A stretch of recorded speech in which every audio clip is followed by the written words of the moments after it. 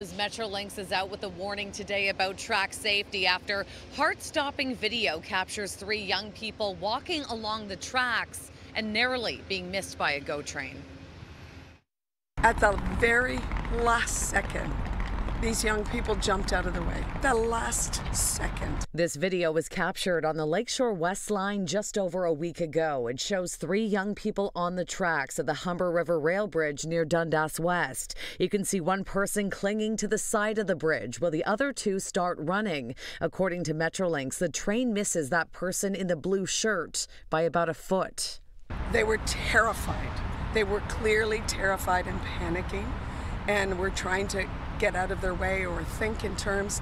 At one point, I guess they thought they could outrun the train. You cannot ever outrun a train. How long does it actually take a train to come to a stop?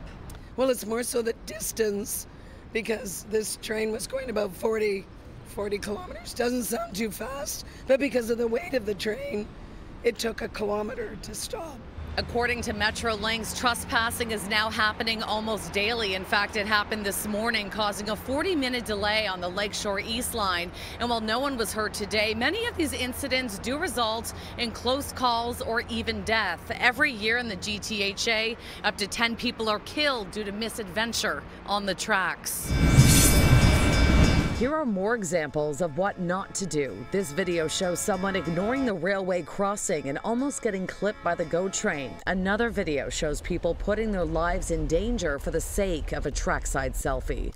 Our message to all parents and to all teachers, to anybody working with young people, to please impress upon them the importance of staying off tracks. Any time is train time. Trespassing onto the tracks can come with a hefty fine, but in this case, Metrolinx is more concerned about educating. Our transit safety officers would like to speak to their parents, not to be punitive to these young people. We don't want to charge them. Right. We want to talk to them. They are probably still traumatized. We want to make sure they're okay. Now, the train operators and crew working that day, I'm told, were also traumatized. They truly believed they were going to kill those young people. Reporting live, Shauna Hunt, City News.